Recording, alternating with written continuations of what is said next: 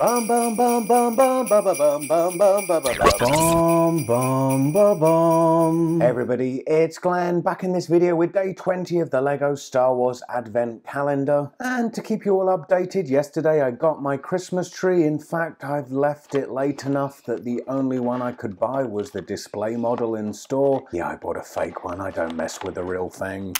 And there's one of the stars of my Star Wars The Merchandise Awakens video hanging proudly from it. But let's get today's LEGO built. The first Noel, the angel did say, was to certain poor shepherds in fields as they lay in fields.